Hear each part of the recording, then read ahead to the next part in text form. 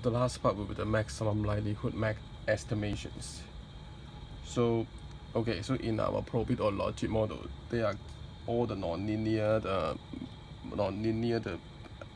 estimations. So what we are doing is to estimate the non-linear least square estimations. So for the non-linear least squares estimations, basically, so in our multiple regressions or linear regressions, we are going to minimize the residuals.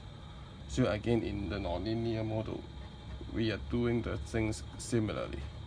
So we are trying to use the actual value of y minus the nonlinear probit model or logic model with the ingredient inside. So this phi with the b0 plus b1x1i plus b2x2i dot up to pk xki are the estimated value under the logic or probit model, while the actual value minus this value. Then you try to minimize this. So you are trying to minimize the residuals. So how can you minimize the residuals? You can first maximize this value. Therefore, we call this function likelihood functions. So what's the meaning of likelihood functions? So in probit model or logic models, so you're given some value of beta 0, beta 1, beta 2, and you calculate the probability. But how can you make sure the actual value of beta? You don't know. So, but what you can do is you compute the likelihood functions. So likelihood function is the joint probability distributions of data. And the most important thing is that their coefficients are unknown. So I don't know the actual value of beta 0, beta 1, beta 2, or even I don't know what value of beta should I add. Okay, maybe this is just one beta term or n beta terms, I don't know. So all are unknown. So we set up the likelihood functions. Then we maximize it by choosing the unknown coefficients.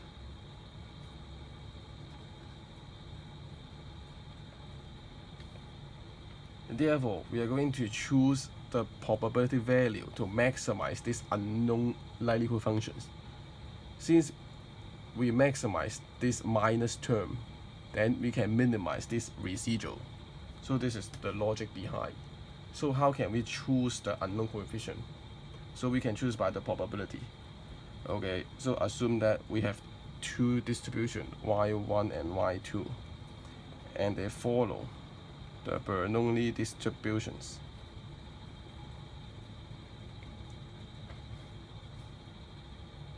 Okay, and they are IID. Therefore, the joint probability that yi equal to some value of small yi and y2 equal to some value of small y2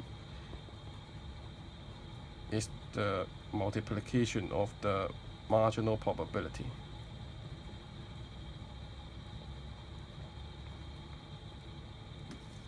Okay, so this is equal to p times raised to the power y1 times 1 minus p raised to the power 1 minus y1 times p raised to the power y2 times 1 minus p raised to the power 1 minus y2. Okay, since you know that in Bernoulli distributions, they have probability p, the value equal to 1 and 1 minus p equal to 0. So if I want to calculate the probability of y equal to some sort of value, so this is in this form. So if I group p and 1 minus p, I will get p raised to the power y1 plus y2 times 1 minus p raised to the power 2 minus y1 minus y2. Okay, then we will put this probability distribution into a function, and we call this likelihood functions. So we put it into function. It is a function of p given the distribution y1 and y2.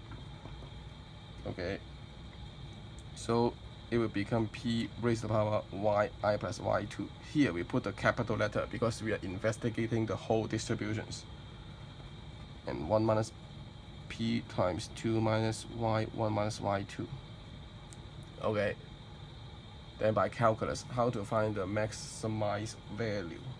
So you do df dp.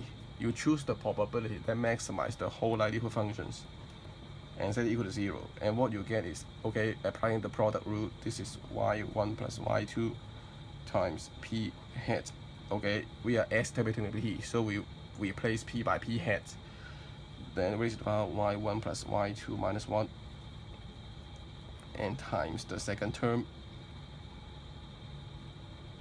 and set it equal to p hat raised to the power y1 plus y2 times 1 minus p hat 1 minus y1 minus y2. So this is the differential with respect to the second term.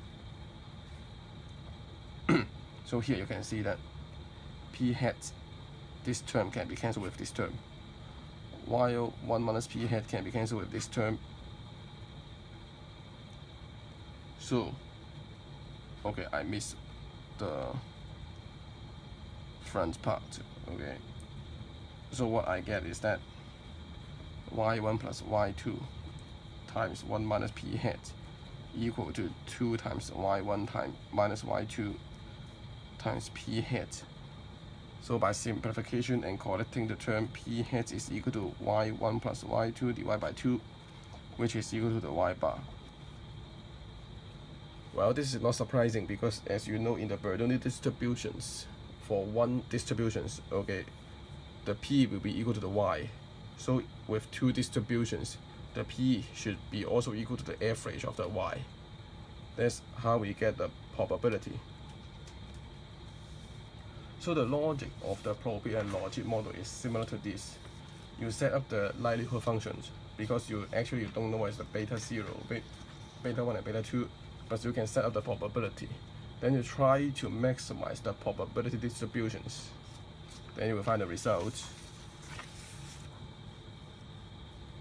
So the theoretical framework of the probability and logic model as follows. Okay. First, you know the probability of yi equal to some value, small yi, given the x1i, x2i, up to xki is equal to pi raised to the power yi times 1 minus pi raised to the power 1 minus yi. Therefore, the joint probability, which is equal to y1 equal to small y1, y2 equal to some value of small y2, and up to yn equal to some small value of yn, given x1i up to xki is equal to p1 raised to the power y1 times 1 minus p1 raised to the power 1 minus y1 cross p2 raised to the power y2 times 1 minus p2 raised to the 1 minus y2, then cross up to pn raised to the power yn times 1 minus pn raised to the power 1 minus yn. Okay, so this is the likelihood function you formed. Therefore, in probability model, you just need to replace the pi, all the p1, p2, p3 up to pn equal to the CDF, the cumulative density functions. You replace all the p with this v, then you maximize it. You maximize it, maximize the probability. Then you can find out the estimations. Well, we don't have exact formula for the p. So what you can do is just using the trial and error, substitute various values to see which minimize the error terms. So actually, you estimating this value by human brain is very difficult. And similarly for the logit model, okay, you just replace the probability by the function of beta 0 plus beta 1 x 1I plus up to beta k x ki. Okay, again, you don't have exact formula. You can just use the trial and error methods. But theoretically, you can find out all the maximized likelihood function in this sense. Well, to keep it a little bit simpler, what you can do is, okay, so this contains lots of multiplicative terms. What you can do is take a log here, and we call this log likelihood function. Well, after you take a log of this one, all the multiplication will become the addition form. So let's take a look if this is pro bit. So you take a log of the function, the likelihood function of the pro bit, given the beta 0 up to beta k and y1 up to yn, given x1i up to xki. So this is just equal to sum of I from 1 equal to n times yi log the probability, the phi, beta 0 plus beta 1 x1i plus up to beta k xki. Of course, you still have the 1 minus yi with log 1 minus phi.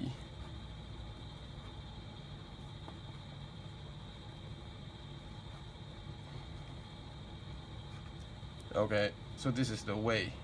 So then you can maximize it simply, in a simpler manner.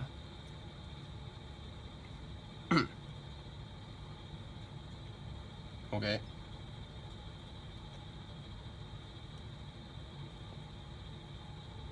Then, how about the logit model? So if this logit model,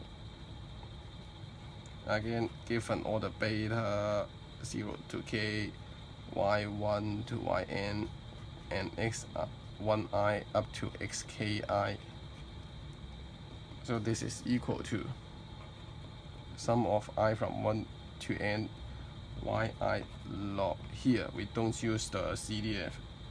We use the 1 derived by 1 plus e raised to the power negative beta 0 plus beta 1 x1i plus dot dot dot up to beta k xki, and the remaining part